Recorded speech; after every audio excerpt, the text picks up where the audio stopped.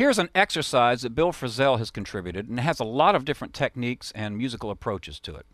I'll be playing it on a Telecaster, and I'll use the position where I have both pickups on. Just a clean sound, roll the tone off just a little bit, and I'm going to demonstrate it. This thing's a very fluid kind of exercise, and he explains that you can take passages and extract them out and just listen to what's going on. It's really good for keeping your left-hand fingers upright, so I'll demonstrate it for you.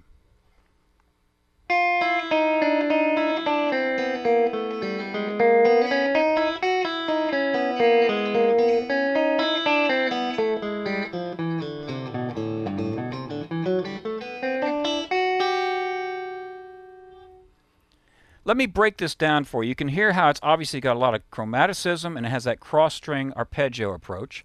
So here we go. It's going to be a hybrid picking exercise. So using a downstroke with a pick and your middle and ring fingers. I suggest you start off with 3 fingers down for the initial passage.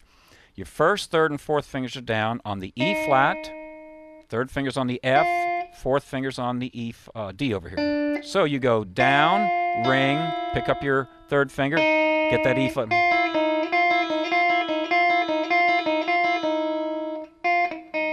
So it's like you're playing this, but that's monophonic. So here you have, then go over, down, middle, ring.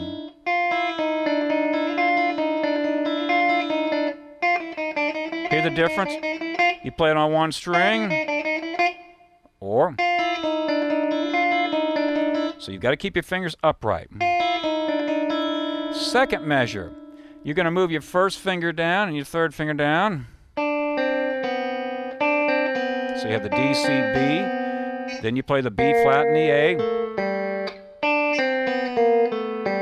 You got to really keep clearing those other strings. Then you shift down with your fourth finger from that A you had. Your first finger stays on that A sharp or B flat.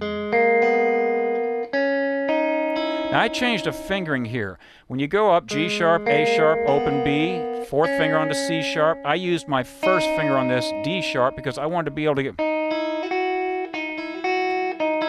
I want to keep that E ringing. So, shift down. I haven't been giving you the right hand finger. I'll rattle that off later on. Then your A flat, or excuse me, B flat, A, bigger stretch. More of that chromaticism. Then,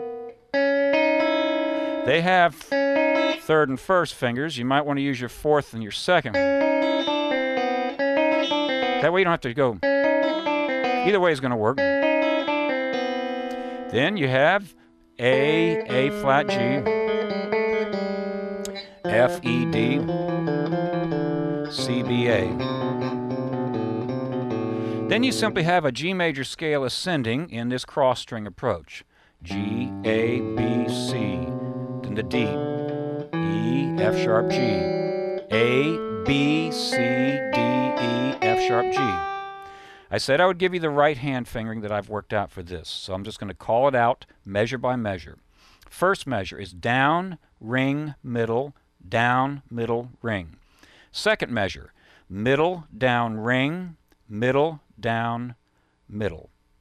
Third measure, down, middle, ring, down, middle, ring. Next measure, middle, ring, middle, down, middle, ring. Excuse me, ring, middle on the end there. Let me repeat that measure. This is the fourth measure. Middle, ring, middle, down, ring, middle.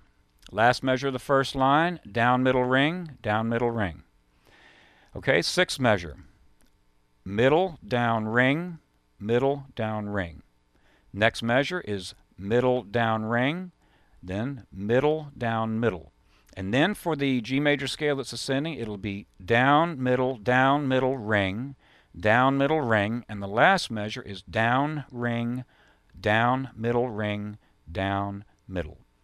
I suggest you write those in pencil above the notes and practice this passage in little segments.